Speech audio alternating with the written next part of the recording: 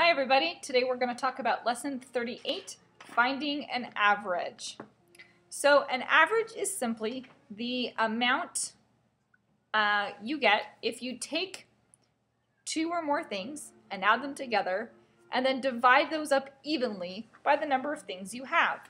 So for example, number 1 says if water is poured from glass to glass until the amount of water in each glass is the same, how many ounces of water will be in each glass?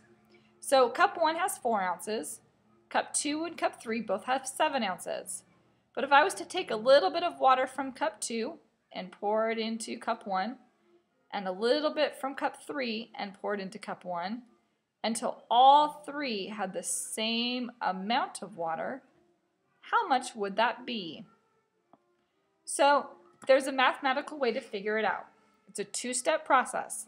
The first step is to add everything up. Add up how much you have all together. So we have 4 ounces, 7 ounces, and 7 ounces. 7 plus 7 is 14, plus 4 is 18. Okay, so now my total sum is 18 ounces. And step 2 is to divide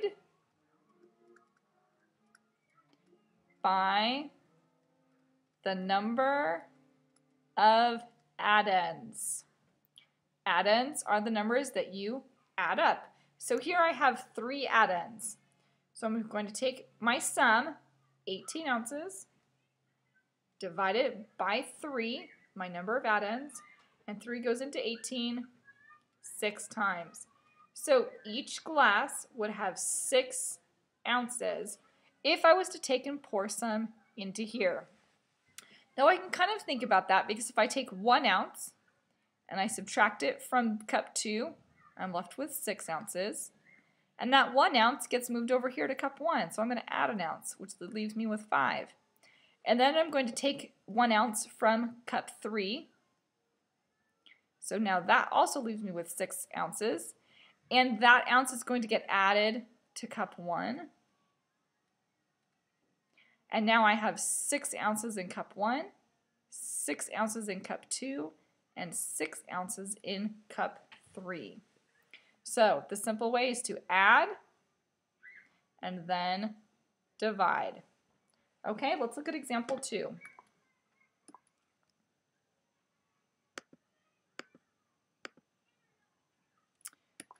Brad's sister timed him as he swam laps. Brad's lap times in seconds are 80, 85, 90, 85, and 90. What is the average of Brad's lap times? So we know that step 1 is to add. So I'm going to add 80, 85, 90, 85, and 90. Even though 2 of these repeat, you need to add all of them because each one of these represents 1 lap. So he swam a total of 5 laps. So 5 plus 5 is 10. Oh, I'm adding. And we have 10, 18, 26, 34, 40, or I say 34, 42. Is that right? No, 43. Didn't add right.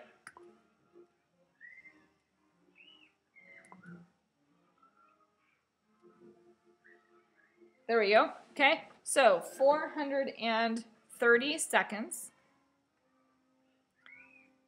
Okay, now I take, and step 2 is to divide. So 430 seconds, my sum, divided by the number of addends, 1, 2, 3, 4, 5. 5 goes into 43 8 times. 8 times 5 is 40. Subtract, bring down. 5 goes into 36 times. So an average of 86 seconds. Okay, so Brad's lap time average was 86 seconds. First, I added each of his lap times together, and then I divided by the total number of laps. Okay, that's it. Lesson practice A through D, and I will see you in the morning.